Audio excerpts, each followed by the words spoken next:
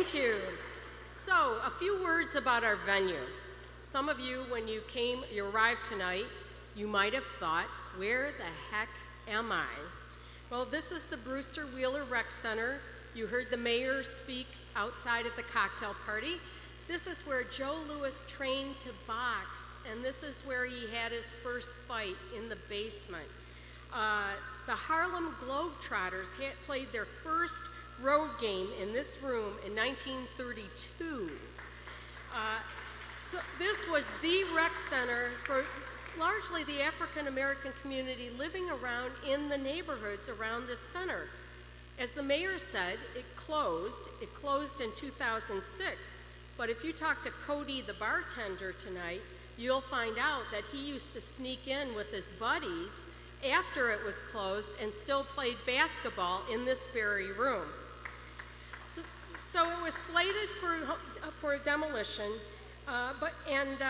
if truth be told, we don't have a lot of electricity in this room, so when the light goes, make sure that your phone is on airplane mode now, because you're going to need that flashlight app to get out of here later. So, but we chose this place for a lot of reasons, but partly because this is what Homecoming's about. It's reimagining, it's reinventing, it's rebuilding. And as the mayor said, Crain and his restaurant partner, Kurt Catallo, are going to bring new life to this space as a restaurant.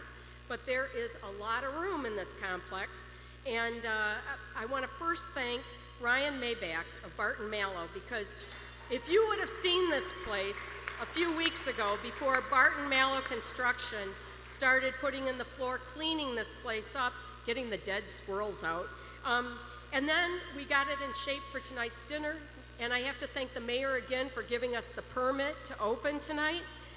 But there's a lot of space here, and in a moment, Jason is going to tell you about one of the projects that's going to be part of bringing the community back into this space. There's going to be a culinary arts training program with the nonprofit Alternatives for Girls. The Detroit Chess Club will have its headquarters here. They play at the DIA a lot on Friday nights, but their headquarters is going to be here. And next, I want to introduce Jason Hall, who is the co-founder of the Slow Roll, and he's going to tell you a little bit about the slow roll phenomenon and what they're going to do here. Jason?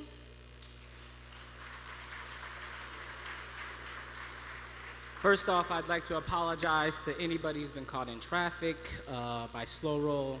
Actually, I'm not sorry, just get a bike. That's how we live on that one. I got a call from Kurt, and maybe a couple years ago, he called and he said, "Hey Jason, I really like what you're doing with slow roll, and I want to help you as much as I can." And I said, "Well, I don't know how, I love your mac and cheese, so I could eat that for the rest of my life. That would help me out, because that would save me some bucks on food.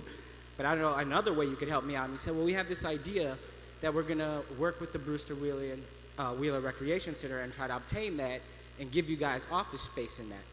Now, I've had like crazy calls over the last 3 to 5 years through everything that we've done, but I never had really somebody step up and give me something like this.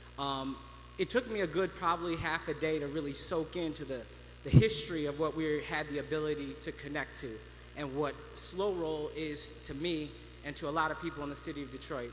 And so when we had the opportunity to have office space in this building, one of the places there's nothing more with Detroit in its DNA or its heart or its passion than this building. And to bring slow roll together with that another entity, which I feel is the same, was an amazing thing. So I can't even thank Kurt and Casey enough, but yeah, this will be the future world headquarters of Slow Roll Detroit. And what's cool about that,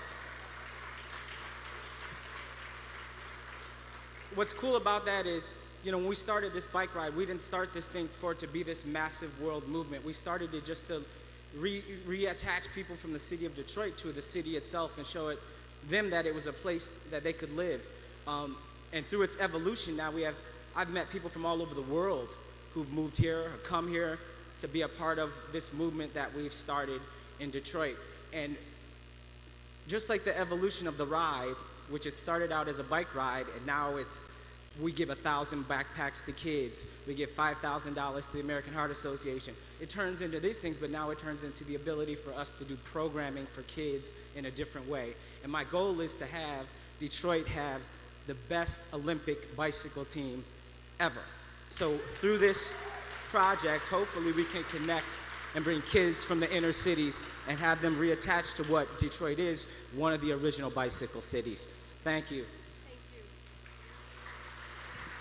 So Jason, you started and said you apologize for people who might have gotten stuck in traffic. How many bicyclists might you have on a typical night? You know, we say thousands these days because the entities don't like us to give numbers, but we bring, I'll say it. The police said we had 10,000 people a couple of weeks ago, and that's 10,000 people on a Monday night in the city of Detroit. And I was just telling them, you know, people, I haven't paid for a meal in Detroit because we spend so much money in the city that I don't have to. He's eating for free for life. Okay, take note, Casey and Kurt. Okay, thank you, Jason. Thank you. Thanks.